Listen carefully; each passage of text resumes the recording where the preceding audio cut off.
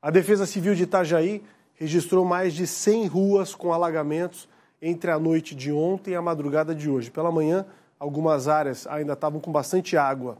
O difícil acesso impediu que pessoas fossem trabalhar e as aulas também precisaram ser suspensas.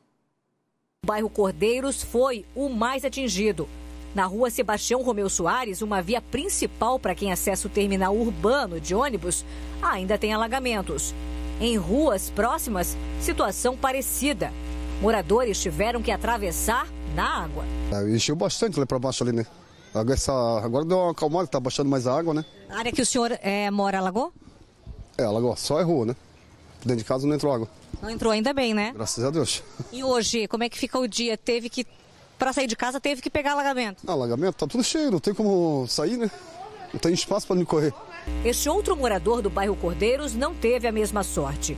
A água entrou na casa dele. Hoje pela manhã foi a vez de fazer a limpeza. Ele estava já deitado já, daí a vizinha avisou. O senhor teve que acordar, né? Acordei, mano. Daí já foi entrando de repente, já para dentro já. E entrou água aonde dentro de casa? Tudinho. Até na metade da perna, assim. Mas cozinha, quais foram os cômodos aí? Nos 2 quartos, nos banheiros, tudinho. A escola Padre Pedro Barão, como a gente pode ver, também ficou em meio às inundações aqui no bairro Cordeiros.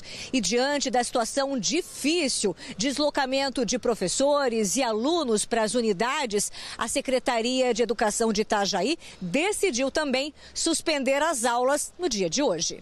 Além do resgate de pessoas ilhadas, que está sendo feito pelos bombeiros e Defesa Civil, máquinas retroescavadeiras da Secretaria de Obras de Itajaí estão sendo usadas em áreas mais baixas da cidade para carregar pessoas que estão em ruas onde está difícil passar.